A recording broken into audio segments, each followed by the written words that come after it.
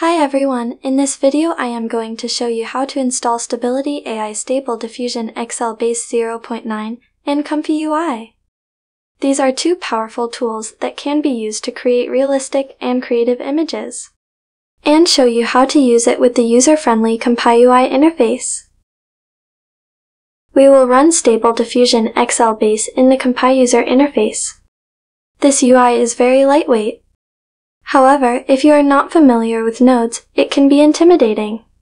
I think we can also refer to this software as node-based, similar to Fusion and Nuke. Anyways, let me explain a bit about nodes.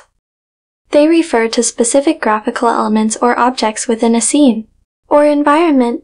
Think of them as building blocks or components that can be used to create more complex graphics.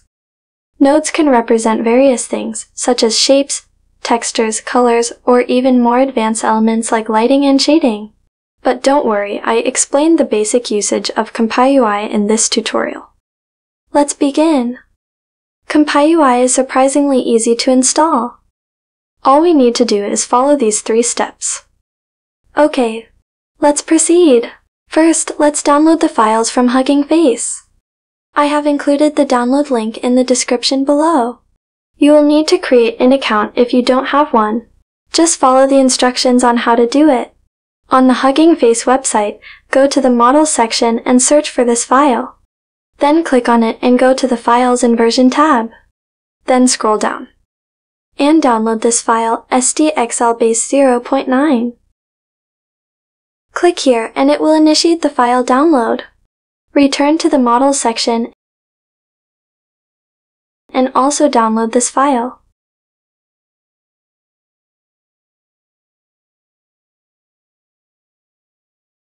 Now, go to the installation guide of ComfyUi on github.com. I have included the download link in the description below. Scroll down to the installation section.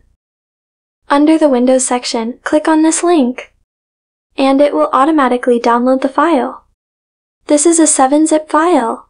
Once you have the file, create a folder and place it wherever you want, naming it whatever you prefer. Cut or copy the file into that folder, then simply extract it. I am using WinRAR. Just right-click and choose Extract here. Now, copy or cut these files into the checkpoint folder.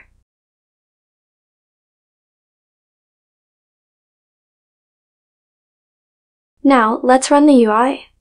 We have 2 options. If you want to run using your CPU, use this. Alternatively, if you want to use your GPU, use this.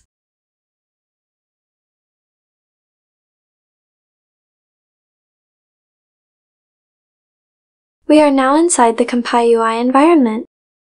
Here, we can see various nodes that are essential in creating an image. This is the default structure of the node tree workflow, consisting of 7 nodes. Using this structure, you will be able to generate an image. Starting from the left, we have the checkpoint model node where the SDXL base resides.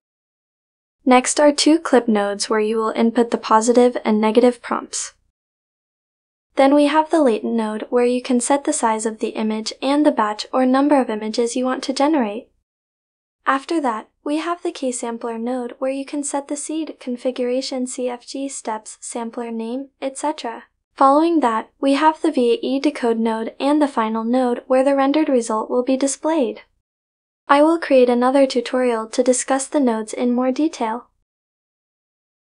Let's go back to the checkpoint node and check it. Here, besides the SDXL base and the SDXL refiners, you will also see 2 other checkpoint models.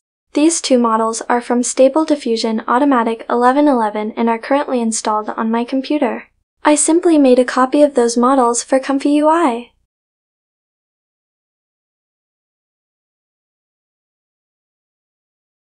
For those who are new to using this software and haven't installed the model yet, you can download it from the CivicAI website. I have placed the link in the description section below. Alternatively, you can watch my tutorial on how to create an AI lookbook by clicking on the card displayed over here. Let's return to ComfyUi and generate our first image using the Stability AI Stable Diffusion XL Base 0.9. We will also use the default prompt. Now, let's generate an image. Simply click the Q prompt button here and let ComfyUi generate your image.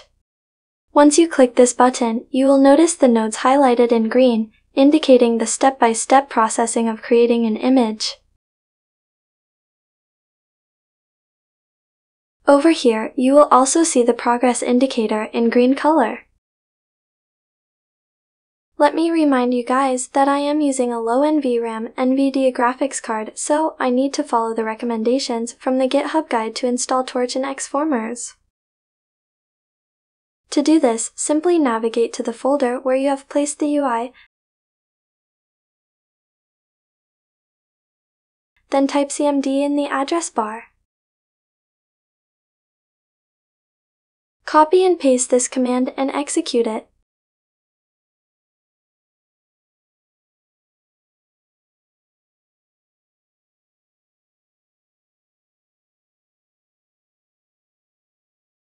This will be the prompt if you have successfully installed it. By the way, make sure that Python is installed on your computer to run pip. We have successfully generated our first image using Stability AI Stable Diffusion XL Base 0.9. And there you have it, folks. You've successfully learned how to install and run the Stable Diffusion XL Base 0.9. It's a simple process that opens up a world of possibilities.